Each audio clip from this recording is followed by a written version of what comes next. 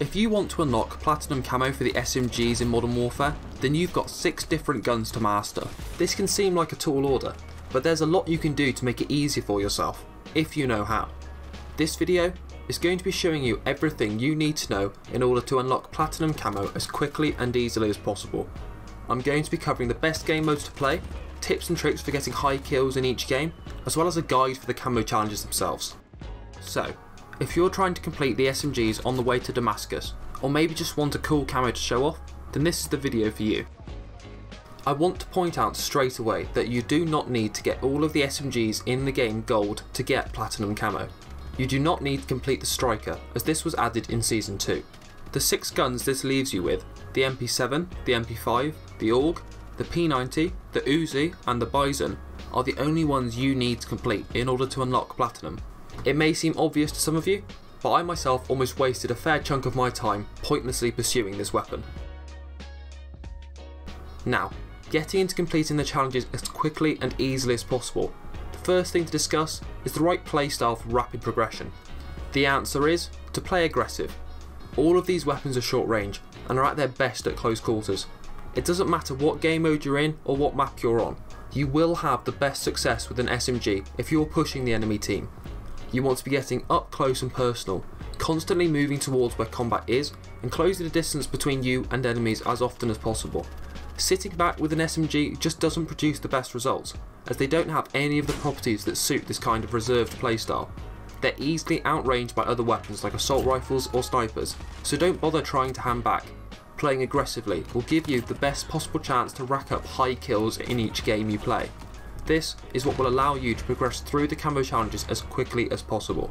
Which game mode you play is also going to make a huge difference as to how fast you're going to be able to get these guns gold. If the playlist is there and you don't mind the absolute madness that it is, then Hardcore Shipment 24/7 is a great option. All you have to do is sprint around the map, hip firing away, and you'll be sure to rack up kills no problem. SMGs can cover the entire map without any trouble, so you can comfortably shoot at anyone you see knowing you'll kill them if you hit them. If you don't like the insanity and frustration that this mode brings though, then I would highly recommend going over to Ground War. The huge team sizes and dynamic map layouts really have some potential once you've got to grips with how each map flows and the game mode plays in general. You won't be able to just charge headlong at enemies and rack up kills like in Shipment 24/7, but with a bit of smart play you can have a lot of success in this mode. Stick to flanking objectives, getting behind enemy lines and taking enemies by surprise in order to pick up plenty of easy kills. This mode is always there and is a great option if Shipment isn't available or if you just don't want to deal with the constant death that is this playlist. This part of the video is going to cover what I believe to be the best class setups for the SMGs that will allow you to unlock camos fast. All of the SMGs are fairly similar in my opinion.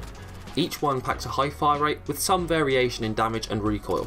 The exception is the AUG, which is closer to an assault rifle than an SMG.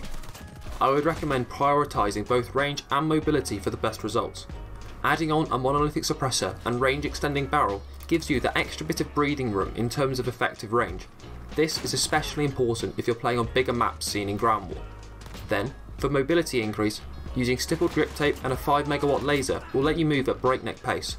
I'd recommend also using a stock that increases aim walking speed. I know you can ditch the stock entirely for the ultimate mobile weapon, and you can get away with this in hardcore modes, but in any other mode the recoil is just uncontrollable and you'll have big problems trying to kill an enemy who isn't right in front of you. The AUG is slightly different, simply because it already has good range. For this gun, extend the magazine, add on an even longer barrel and a sight and you've got yourself an effective AR. I'd strongly recommend hopping between both Ground War and Hardcore Shipment. Make a class setup for each mode and change up your attachments to reflect the demands of said game mode. Running and gunning for Shipment, range and stealth for Ground War. Now some camo challenges are more tricky than others, so I'm going to be focusing on these ones in order to make your life easier. Something I had a big problem with was the Splinter Camo, which needs 50 long shots to complete. I found the best option was to stick on a sight in order to have clear accuracy. Then, every attachment that reduced the recoil and increased the range.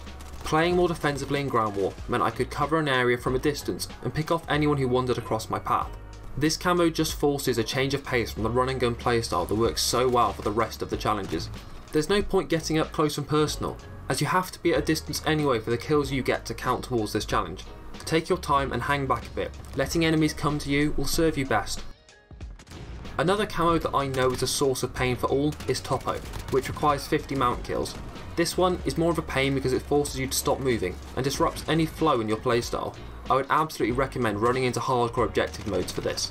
Shipment 24/7 is your best option, but if that's not available, then any objective mode will do.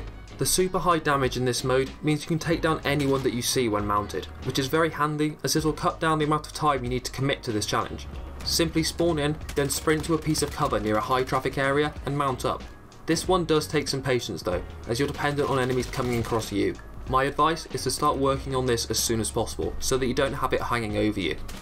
The rest of the camo challenges are all very simple and relatively straightforward. Challenges like crouch kills, headshots and general kills can all be accomplished very quickly with a bit of conscious thought. You just need to actively focus on going for that challenge with each kill you get.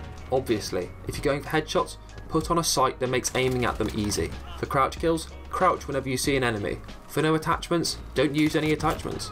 These are all obvious in principle, and the best way to complete them is to simply get lots of kills per game.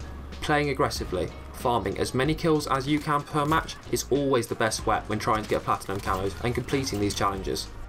I hope this video has helped you out, and that this guide will make getting platinum camos much easier for you. With a bit of patience, smart thinking and aggressive play, you can get these guns done in a relatively short period of time.